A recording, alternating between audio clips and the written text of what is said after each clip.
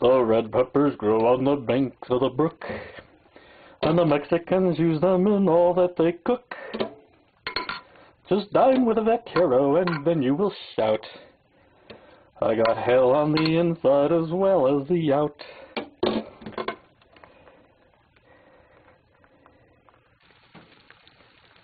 Since I'm American and a bachelor, I'm going to eat it right out of the pan. None of this slowing down by putting it on a plate crap. Here's part 2 of the video on the HOH so-called water car scam. And I apologize for the fan noise coming from my laptop. I just can't get rid of the bloody thing. Wrap the laptop up in bath towels and it still hums, so there's still a couple people out there busting my chops claiming that the HOH water fuel scam is valid. Of course, the physics says otherwise, and I will show you some numbers, which I promised in the part 1 of this video. One can calculate how many watts, that is joules per second, that a vehicle consumes going on a level surface by a simple calculation. I am taking 1992 Toyota pickup as an example since I own one. The curb weight is 1,569.43 kilograms. That is a vehicle, my vehicle, filled with gasoline and oil, but no other cargo and no passenger. Since I weigh about 81.6466 kilograms, that is one passenger, and I'm going to plug that into the formula. I am also going to say that the vehicle will be traveling at an average of 55 miles per hour, which is 24.587 meters per second. Since my vehicle is old and worn out, even though I grease the axles very frequently, once a year, I am going to do a conservative estimate of friction and drag and all that to 4.47 meters per second over a 10-second time period. That is, when I let the accelerator off on my vehicle, it slows down at a rate of 4.47 meters per second over a 10-second period. So I take these figures and I plug it into the formula above, and I get joules per second, which is watts.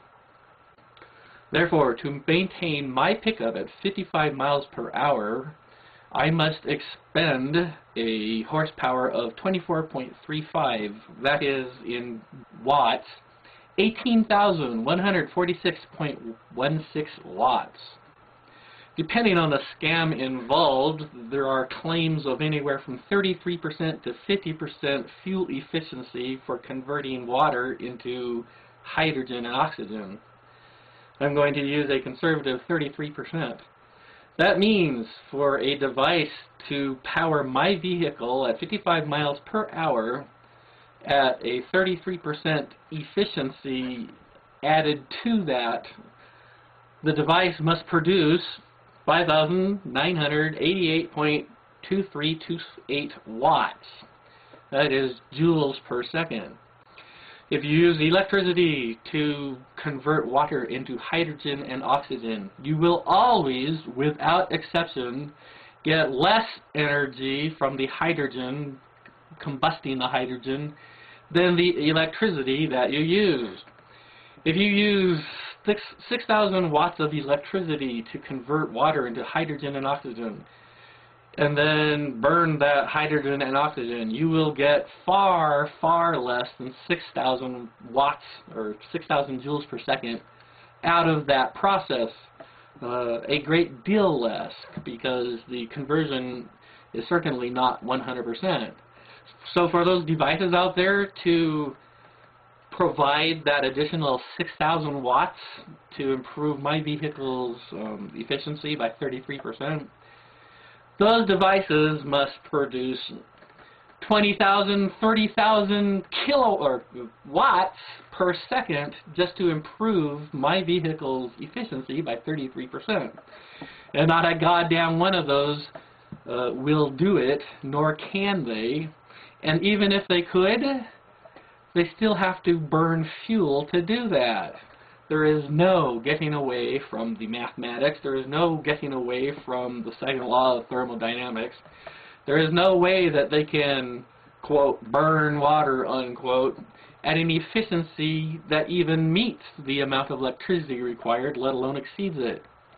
It is impossible.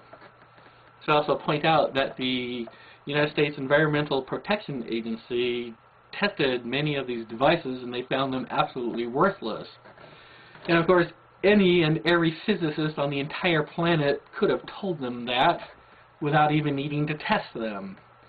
I should also point out, you know, the United States government, fairly or unfairly, mandates that automobile manufacturers in the United States currently and in the future must improve their vehicles' fuel efficiency by a certain percentage over a certain time frame. A lot of that is not fair to the manufacturers because, of course, there's just so much you can do to improve efficiency, and then you've done what your engineers are capable of, and then what? If these devices actually improved vehicle efficiency by even a fraction of what the crooks are selling these devices claim, you know, not even 33%, or if it improved it 8%, these vehicles would be in every new vehicle produced in the United States and Japan and Germany ever, and they would meet the United States legal requirements for fuel efficiency improvement. Bottom line, these devices do not work because they cannot work, because the very laws that govern the universe say they cannot. Of course, they are also proven not effective by the EPA in real-life testing. So, I should also note there's a $1 million reward for anyone who can produce these devices and show a 25% fuel efficiency over a span of 6 months. So I'll put the URL up there.